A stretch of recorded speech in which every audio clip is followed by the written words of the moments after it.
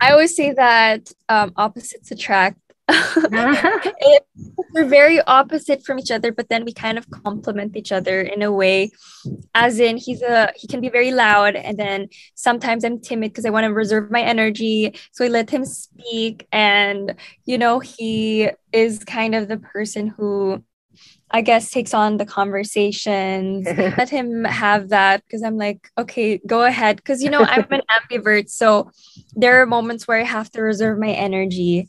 So there are times where I can be an extrovert, but then I need to, after that, I'm kind of exhausted and then I need to just relax and calm down. And I let him have that. Musicians, they think very different.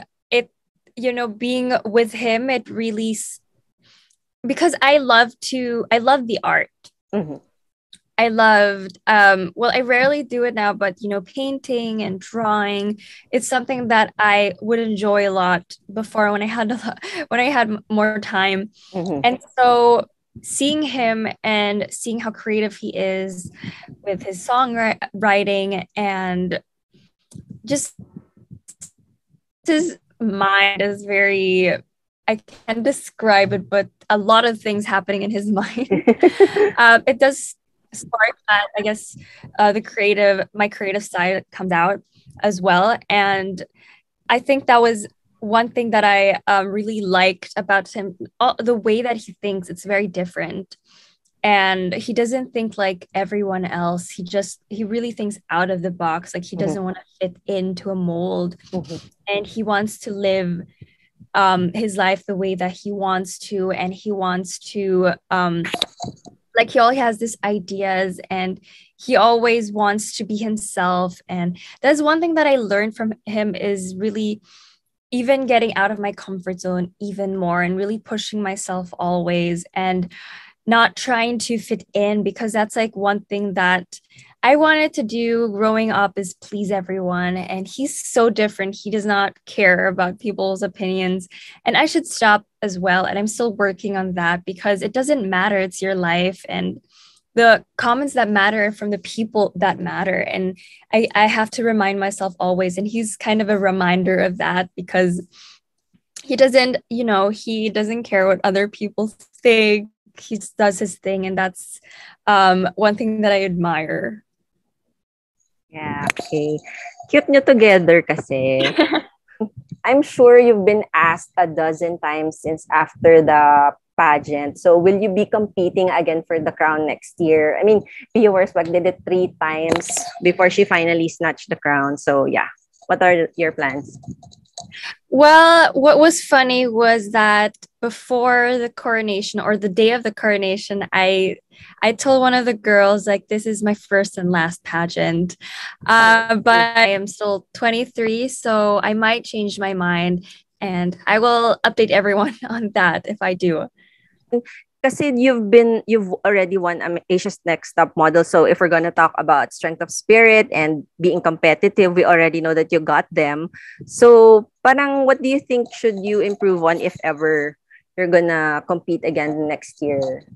Personally, I do see a lot of things that I can improve on, like, let's say, my walk a little, and then maybe a little bit on my conviction when I speak. So it's just a little things that I would want to Tweaking work here and there. here and there. Yeah, exactly. Okay. So what have you learned from your stint with Asia's Next Top Model that you brought here sa competition Miss Universe and that you parang that you proved to be effective?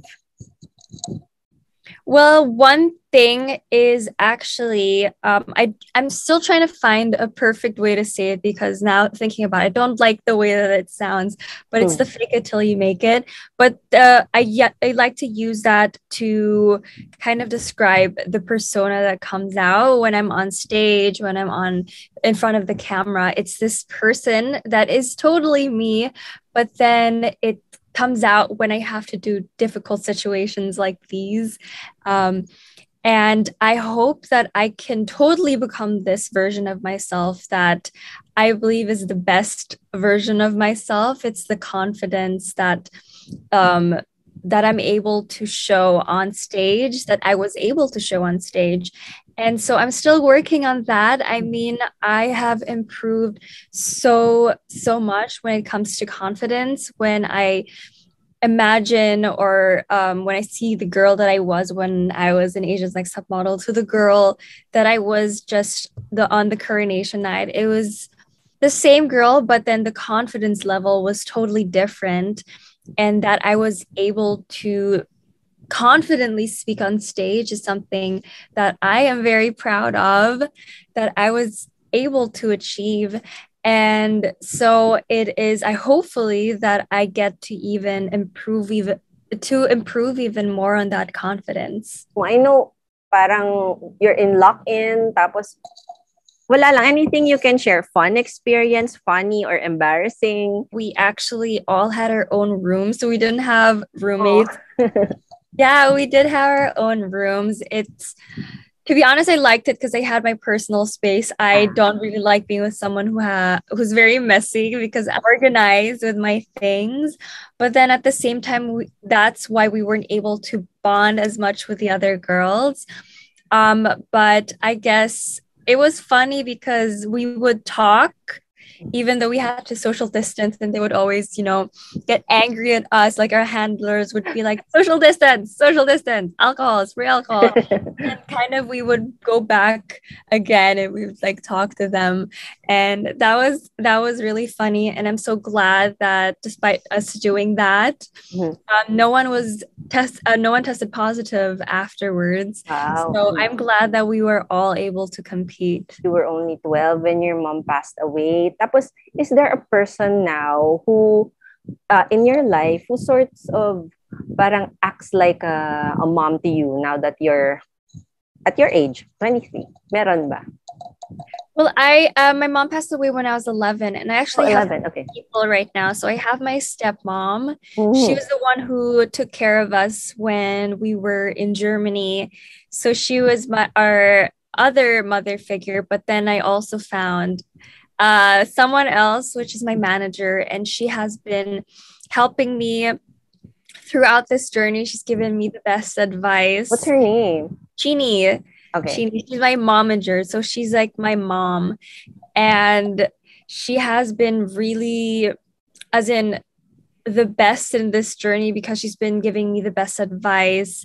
And she's always reminding me to focus on myself, to focus on the good things. Because there are times, of course, I have to admit that I feel like I can't do it, that I feel like I'm just so nervous about some things, and I just need that extra push.